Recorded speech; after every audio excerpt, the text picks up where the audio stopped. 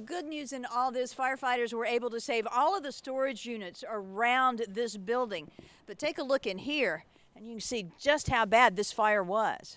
The call came in around 9 o'clock Monday night. A fire in a rented building at Belforest Storage Masters off County Road 64.